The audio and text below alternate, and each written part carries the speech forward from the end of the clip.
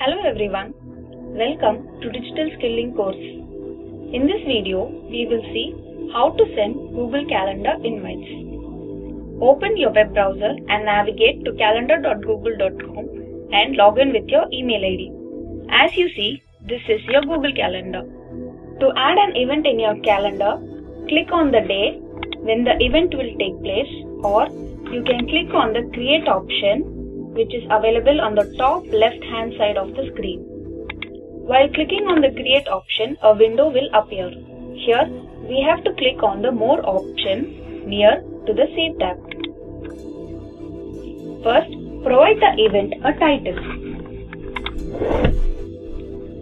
This title will be displayed in your calendar. Underneath the heading, confirm the date and time of the event. If an event is taking place all day, you can click the All Day option here. If you don't want to repeat this, you can choose the option Does Not Repeat so that it takes place once at a specific date and time. Click on the drop down and select the appropriate session. We can choose another option by selecting the option Custom. For example, if we want to do some training from only Monday to Thursday, then we can deselect Friday.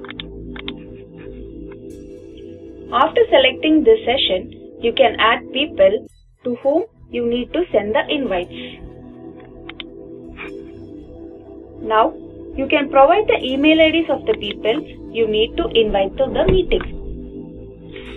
If needed, you can add the location, thus your guest can easily identify the location.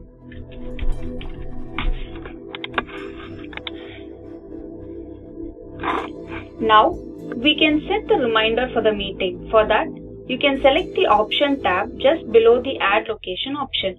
There will be two options for the reminder.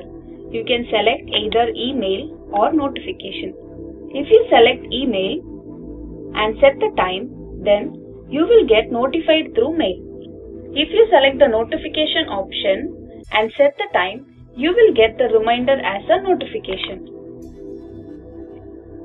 Here, you can choose busy or free. When you add an event to calendar, or when you accept a meeting that is added to your Google Calendar, you are shown as busy for the event duration. It means that if your calendar is shared with others, Google will show you as busy for the related periods of times. For this exercise, I am changing the option to free. You can also decide on visibility and opt it as public or private. This event follows the sharing settings of this calendar. So anyone who can see details of other events can also see this event details, including the description and names of attachments. So here I am changing it to private so that only the people with whom I have shared can see the details of this event. By clicking on Add Description or Attachment option, you can add more details about your event. You can even attach a file by clicking on the paperclip icon.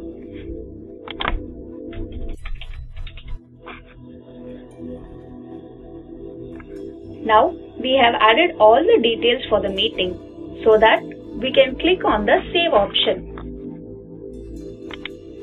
While clicking on the Save option, a pop-up will appear where we can select if we want to send the invitation through emails to Google Calendar guests. If we are choosing the option Send, then the guest will receive the meeting invitation through mail, and if we are selecting the option Don't Send, the guests will not receive the invitation through the mail.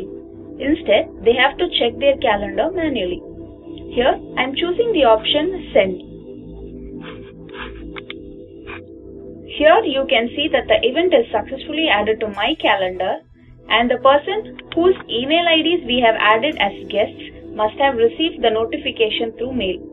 As you can see here, the person has received the mail where a Gmeet link has also been generated so that the guest can join the meeting through this link.